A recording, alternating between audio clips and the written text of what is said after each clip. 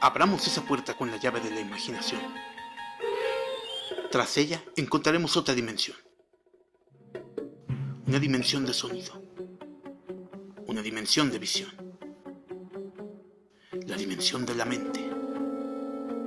Estamos entrando a un mundo desconocido de sueños e ideas. Estamos entrando a la dimensión gamer.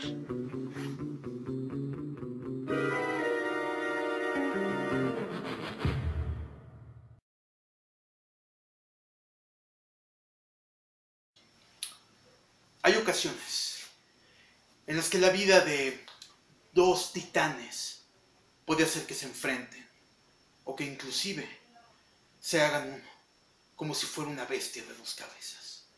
Una bestia de dos cabezas que llegara a sus objetivos solo en la dimensión gamer. Esta es la historia de cómo dos titanes tuvieron la unión perfecta.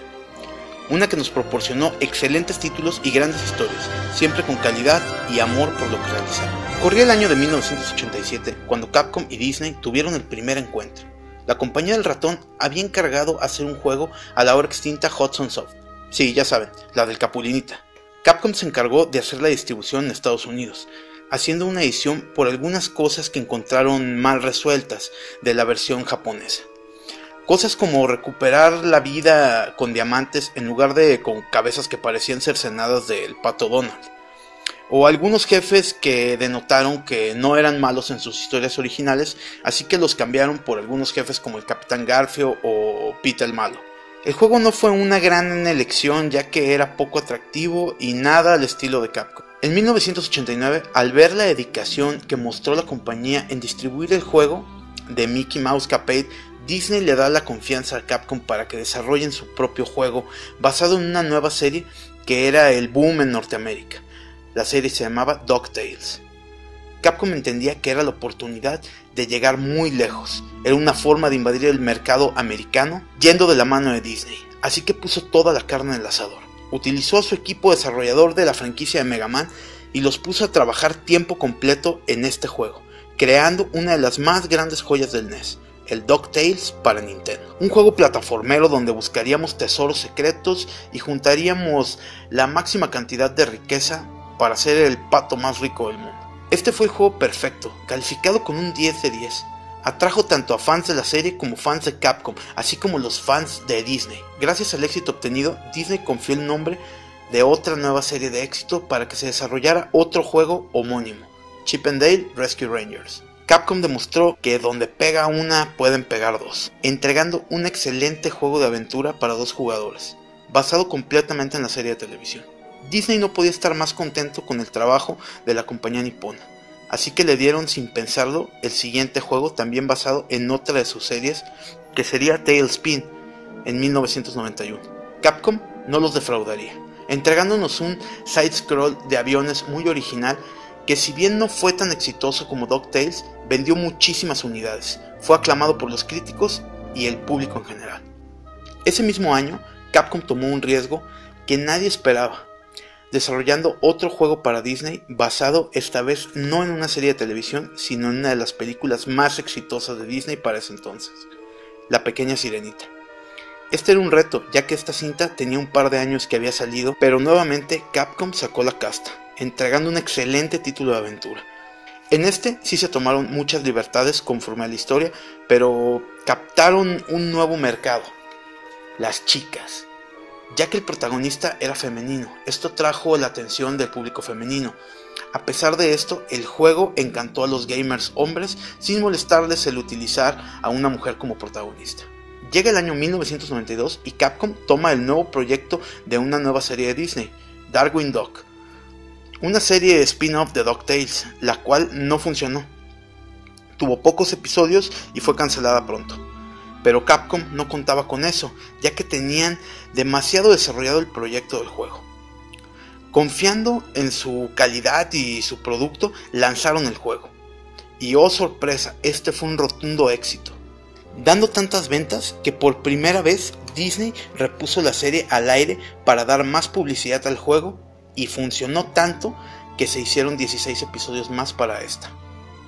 Capcom no tenía que probar nada a nadie. así que renegociaron con Disney sobre los derechos y sobre las ganancias. Disney aceptó esto y todos los términos que se le propusieron. Solo que Disney pidió un juego extra con sus viejas condiciones, The Adventures in the Magic Kingdom. Capcom tuvo que aceptar a regañadientes, entregando un juego regular, no con la calidad con la que nos acostumbraron al mercado, pero no siendo un juego malo. Hay que mencionar que para este entonces Capcom ya era un grande de la industria, con sus juegos propios y con los de otras licencias. La NES llegaba a su fin y Capcom, comprometido con el mercado de la vieja consola, se quedó con ella hasta el final de sus días, con juegos propios y con un par de secuelas de las grandes historias que nos diera junto con Disney. Así fue como desarrollaron DuckTales 2 y Chip 'n Dale Rescue Rangers 2. Pero estos llegaron muy tarde. La gente quería la experiencia nueva en la máquina de 16 bits. Así que Capcom nuevamente tomó sus mejores creadores y desarrollaron un juego de Mickey Mouse. Esta era su revancha con el personaje. Debían mejorar aquello que no pudieron hacer cuando tomaron la licencia de Hudson Soft. Así nace Magical Quest, siendo un excelente juego que encantó a todos nuevamente. Disney estaba conforme con el resultado, encargando un juego de una de sus series, esperando el éxito que tuvo DuckTales y Chip 'n Dale. El juego sería Goof Troop, basado en la serie de televisión de Goofy y su familia, el cual Capcom se negó a hacer, pero Disney lo obligó haciéndolo cumplir el contrato. Capcom nuevamente entregó un juego pobre y mediocre. Se dice que trabajaron poco en el juego ya que tenían los ojos puestos en el que sería el siguiente juego, que era el proyecto de la película Aladdin, el cual comenzaron a realizar para el Super Nintendo, sin saber que Disney estaba en pláticas con Virgin, a quienes encargaron el juego de Aladdin, haciendo un verdadero pleito con esto, enfureciendo a Capcom. Todo se arregló haciendo que el juego de Virgin saliera para la Sega Genesis, mientras que el juego de Capcom saldría para el Super Nintendo, siendo el Aladdin de Virgin mucho mejor juego que el de Capcom, incluso más apegado a la película y con un mejor ambiente gráfico.